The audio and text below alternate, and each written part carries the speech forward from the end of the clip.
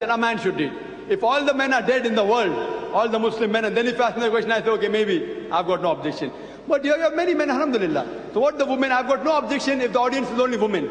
Then she can even uncover her face, she can even uncover her head and give a talk, give a lecture, no problem. Only females, because you know, Islam believes as far as possible segregation of sexes. So when it comes to giving news reading, there's bound to be various men who may not lower their gaze properly, who may not listen to the news properly. It will be wrong on your part to allow them to have that thing. So it's preferable that men read the news in these conditions. Hope that answers the question. May we have the next question, please? Dr. Zakir Naik. My name is Mahbub Khan. I am from Mangalore. I am engaged in agriculture. So you have been talking very concernedly about the readership of the newspapers, non-electronic media. Hopefully, we have a situation, our education system is so poor that naturally we cannot expect any readership there. And as far as the English papers, very few English papers that are concerned, in 1992 I remembered having picked up a copy of Islamic Voice that they had featured the death of Muhammad Asad. And that the feature, it was written that he was born in Australia. If the administration of a paper is lacking so much in the geography, as from Australia they cannot make a difference as between Australia and Austria. It is, I mean, how can you expect a non-Muslim to appreciate a paper? And the grammatical mistakes are, I'm sorry, Dr. Naik, my question is not within the definition of a question. You may have to bear with me for a few moments. Please, may I request you to come to your question? Because we can't hear clearly. No, the entire thing, entire lecture of today is, I mean, what you call, centered upon the lack of, I mean, what you call mass communication, and we don't have the education amongst the Muslims. It's a wonderful question, brother. The brother asked a good question, that today in the Muslim Ummah, you don't have proper education, and we don't have proper training, etc. So my lecture is based on that. That's why I'm giving a talk to inspire. There may be certain philanthropists here, or may see the Qasid who may start having good education. And I've given a talk on Islam for children, showing how to start schools based on the Quran and Hadith.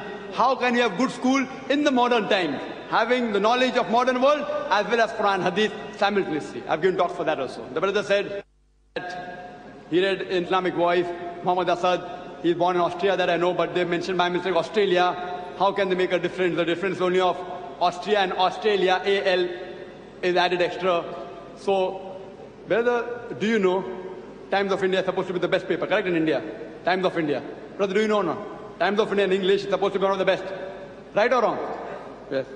I appreciate it. Do you know, I find on the first page, minimum 20 mistakes. Let me give minimum 20 mistakes. Minimum 20 mistakes. A person should be trained to find out the mistake. I do know, even in Times of India, in first page only, minimum you'll find either spacing mistake, either comma mistake, either grammatical, and they have the best people in Times of India. Less mistakes you have in weekly paper and monthly paper, I do know. That doesn't mean I'm supporting Islamic Voice. I'm not supporting.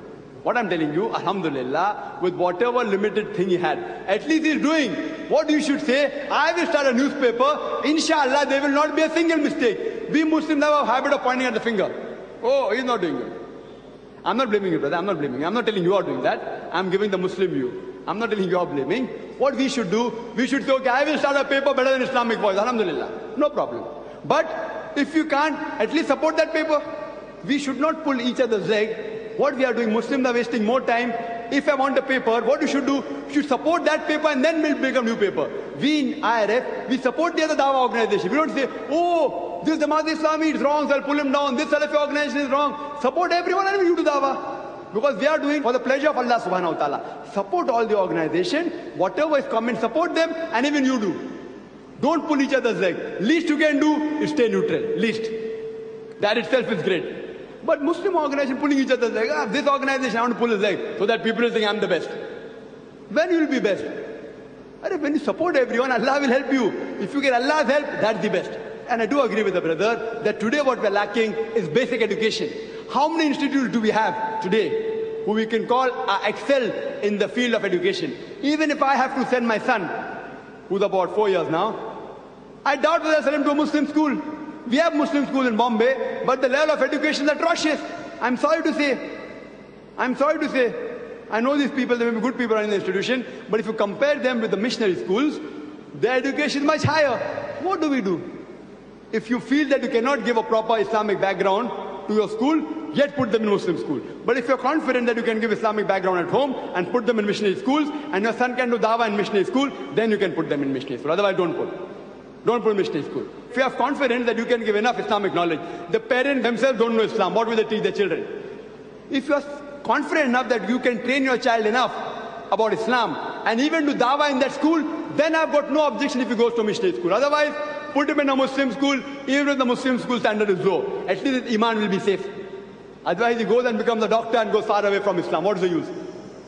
So what we require, brother, now is institutions which are excelling in education, in modern education as well as deen together. Unfortunately, we have a segregation. The Dini Madaris, those that teach Quran fiqh separately and those which teach modern education separately.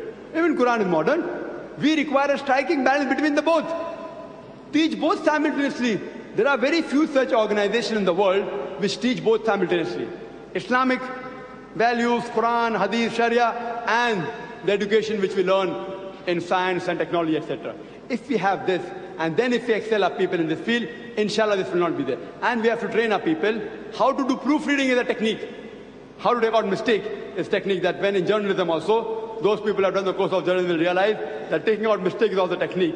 So more experienced a Muslim is in that field, the paper will be better. Hope that answers the question. There's a question posed by a member of the audience saying that Islam is often made a target in the media, mentioning that Islam is very intolerant and it's very fundamentalist. And they mention that non-Muslims are not allowed in the city of Mecca and Medina, which are the holy sites of Islam. Why is this so? Why are non-Muslims not allowed in the holy city of Mecca?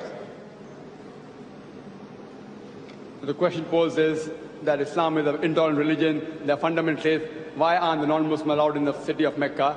Regarding that Islam are fundamentalist, etc., I've given a talk on is religious fundamentalism a stumbling block to the freedom of expression. It's a debate between myself and the other speakers. You can refer to that cassette. That cassette will give the answer in detail about fundamentalism or terrorists, etc. Regarding the main question, that why aren't non-Muslims allowed in the holy city of Mecca? Why aren't?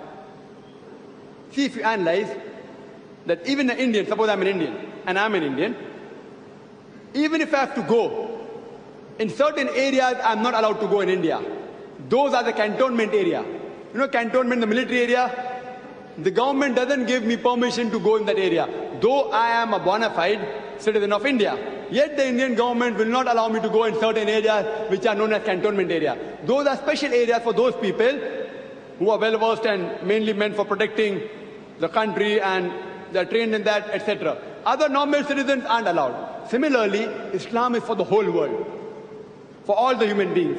But the cantonment area of Islam, the peaceful area, what we call, is the Haramain, Makkah and Medina. Here no one besides the staunch believers of Islam can go. That's the cantonment area. You cannot go without being a staunch believer. Otherwise, Islam is for all human beings. Not that we are against them. But whenever you want to enter any country, you require a visa. If I have to go to America, to England, to Singapore, to Malaysia, I apply for a visa. And when I apply for a visa, there are certain questionnaires, certain questions I have to answer, certain things I have to agree with. For example, when I go to Singapore, it was mentioned in the form, immigration form, death to drug traffickers, death penalty to all those who deal with drugs. I cannot say, oh, this punishment is very harsh. I don't agree with this. If you don't agree, no entry in Singapore. So if I have to enter Singapore, I have to agree that if I am caught with drug, I will be hanged. Death penalty. No option. If you don't agree with that law, don't enter the country. So if you want to apply for a visa, you have to agree with the laws of that country. Similarly, if any human being wants to enter Makkah or Medina, you have to apply for a visa. The visa for Makkah and Medina is to say with your lips verbally, La ilaha illallah, Muhammadur Rasulullah. There is no God but Allah and Prophet Muhammad, peace be upon the messenger of Allah, and no one can prevent you from entering there. Brother Sundar Rao is keen on asking Dr. Zakir Naik, why do Muslims call Almighty God Allah?